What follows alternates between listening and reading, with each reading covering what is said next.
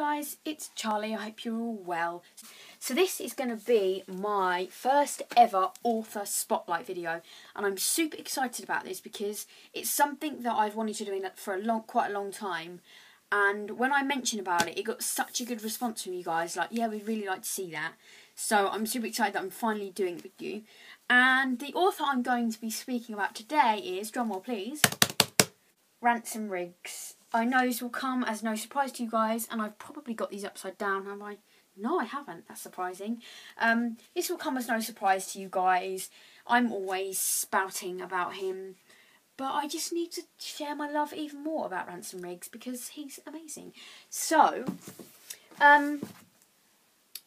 I first came across Ransom a long time ago when I found Miss Peregrine's Home for Peculiar Children. I read this before all the hype started going about with it. It was after it first came out, and I was actually searching for books that were set in children's homes. Now, I know that sounds weird, but at the time I was obsessed with Tracy Beaker. Don't know if any of you know about that, but in the UK it's about this girl and her life in a children's home, and I just find it really fascinating and stuff. That kind of thing. I've always wanted to work in that kind of area, and I was looking for books in that, and this came up. And I thought, oh, I like the look of that cover, and I thought it was going to be a horror, which it's kind of a little misleading because it isn't. I wouldn't say it's a horror. And so I picked it up, and it came, and I saw all the pictures going through it, and I was like, I'm gonna love this book. I mean, I was just like, yeah, I'm gonna really enjoy this. And I started reading it straight away, and I was just sucked in to this world and to Ransom Riggs's writing. And from that moment on, I knew that I was going to have everything by him. His writing is just magical. I don't think there are any other writers like him. That's just my opinion, but I have never come across books like his. They are so different and magical, and when you read his books, you go into a completely different world. And I know you get that with a lot of books. That's what books are for, taking you into another world. But his truly are, you forget about everything else. You're just sucked into these characters. These characters that are, obviously they're peculiar, they have their own skills, but they're so real, and you're rooting for them, you're really rooting for them, you feel really invested in them. For those of you who haven't read these books, you need to read them. I just want to start by saying that. But they follow this boy called Jacob, who, when he was younger, his granddad used to tell him these stories about this place that he was brought up in and the peculiar children he lived with there. And Jacob just kind of thinks, at first he believes they're real, but as he grows up, he sort of thinks, oh, they're just stories, they're not real. And then his grandfather, is killed by this beast. And in his dying words, he says to Jacob to go and find the bird in the loop. And so Jacob sets off to this little island to basically see if what his granddad had been saying was true. Not really thinking it would be, but it turns out that, and I don't think this is really a spoiler, but these peculiar children are still alive, and his grandfather's stories were very much true. And that's all I want to say, because I don't really want to tell you it too much more. But it just goes off into this magical adventure of survival, and all the different characters that you meet. Just, I can't rave about these books enough. And of course, Hollow City just came out, which I just finished recently reading, and it was even better than the first one, which I didn't think was possible, but it surpassed itself. I just didn't want it to end. I just did not want it to end. I was left in this dejected Ransom Riggs need. I can't speak highly enough about these and Ransom Riggs' writing. It's just phenomenal. I love him more than I can say, and I can't wait to see where he goes next this series. He's definitely a writer that you should check out without a doubt, because you won't find anyone else like him. As I say, his books are littered with gorgeous, gorgeous pictures. And what I also love about them as well, it must have taken him so long to work his stories around these pictures, because there are no pictures in these books that are surplus to requirements. Like, they all fit in. There's not one where you think, what was that really about? Here and here, where they go to this peculiar, well, it's a carnival really, and they see this guy that is ridiculously skinny, look at that, and he can like bend and all this stuff, and it's just amazing how he has come up with these characters just by these pictures. I can't talk about this series enough, and I can't believe I'm going to have to wait now to see where he goes with it, because I need more. I just love it so much. One of his books that he's done is a picture book, really. One of my favourite books that I own, and I am constantly looking through it, and it's just wonderful. And it's called Talking Pictures, and I know I've spoke about this before, but basically Ransom Riggs is the reason that he puts all these pictures into his books and stuff is because he has a fascination with going around car boots and yard sales and things like that and buying old photographs, and particularly old photographs with like little pieces of writing on them. You know, like when you take a photo, you write on the back like who's in it and what was going on that particular day. And he has put some of these pictures that he's found in this book and the little messages they have on them, and it's split into sections as well.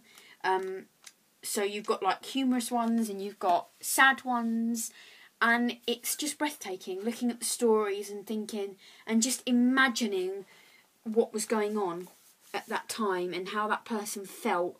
And really as well, it just goes to show that we're the same really as it was back then. Like, as people, we're all striving for the same thing, and it's just so beautiful. And there is one in particular here where he must have picked up like this whole bunch of photos of this young girl, and her name is Janet Lee, and there is about quite a few pictures of her, and it starts in the beginning like this, and then it goes, oh, I hope you can see me, I've gone a bit low down now, and it goes all the way along, and this girl didn't live very long, obviously, and it kind of goes through, and it says about, like, for example, this one says Janet in hospital just before going for her x-rays, and then it goes all the way along her little life, and then as you can see there's quite a lot of this little girl's pictures. And then it says here, Janet Lee after last fall on bedroom floor, looked so pathetic with swollen bridge between her eyes. 7 x-rays on May 30th at Abbott Hospital told no broken bone, should buy a helmet for her. And then, as I say, it goes all the way along, and then the very last picture is this little girl in her coffin, and then it says Janet was 10 years old, and that's when she died. And I remember when I first read it, and it took my breath away. It just took my breath away, and I just can't tell you how beautiful this book is, and you need it in your collection. If you like photography, sorry, I'm not very comfortable down here. If you like photography, or just, even if you don't, it's just so interesting looking at these other people's photos. It's amazing. And he's wrote this bit at the beginning, which I thought I would end this video reading because I think it's beautiful. I have an unusual hobby.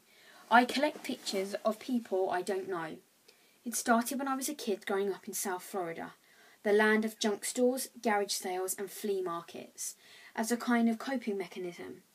Despite my best efforts to avoid them, I was often dragged along on Sunday afternoon antiquing expeditions, down dim and dusty aisles crowded with needlepoint portraits and moth-eaten sports coats, a hellscape for any boy of 13, where occasionally, while my grandmother hunted for bargains, I would find caches of old snapshots.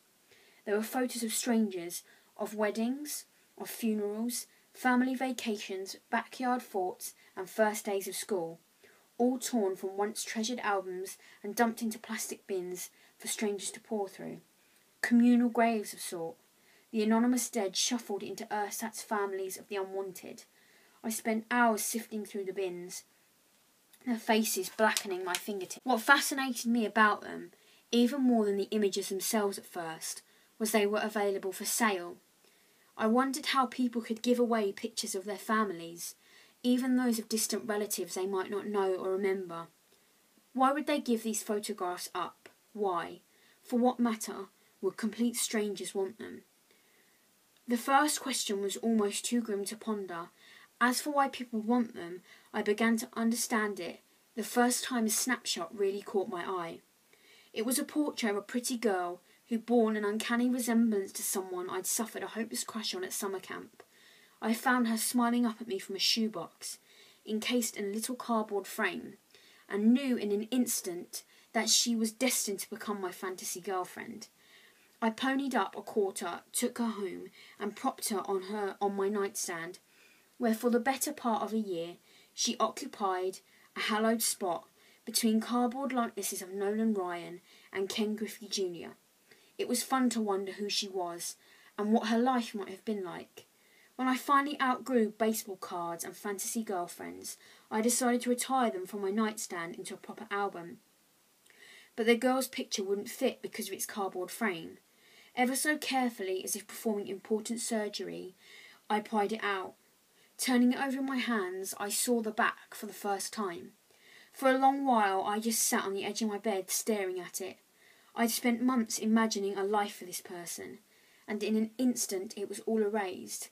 She was no longer anonymous. Now she had a name, Dorothy, and a city and a fate. I'd been fantasizing about a dead girl. I found myself grieving in a small, quiet way for a person I had never known, who had been dead now much longer than she had been alive, and whose own family had probably not thought of her in decades. Smiling and doomed, Dorothy haunted me for some time. 15 years passed before I bought another snapshot. Once I crossed that threshold, my old hobby blossomed into an obsession. I became a collector, albeit an odd one. My primary interest was in snapshots that had writing on them. This had advantages and disadvantages. Among other things, by looking at only the backs of the photos, I could sort through a bin of 1,000 snapshots in just a few minutes. Dorothy taught me that a great snapshot doesn't have to meet the aesthetic standards by which we judge other types of photography. A photo might seem absolutely ordinary, but for a few words scribbled on the opposite side. As a kid, I found it hard to believe that photos of my grandmother as a young girl, posing stiffly in a sepia-toned world, could actually have been taken during her lifetime. They seemed like artifacts from some ancient civilization. That's because old photos have a way of looking older than they really are, focusing on our attentions on all that outmoded and obsolete technology, styles of dress and other such cultural ephemera. Great inscriptions have the opposite effect. They allow us to recognise something of ourselves in the blurred and yellow faces of our forebearers. By echoing something timeless, they remind us of all that hasn't changed, the ache of long-distance love, the anxiety felt by parents sending their children off to war, that everyone at one time or another has felt conscious about the way they look in pictures.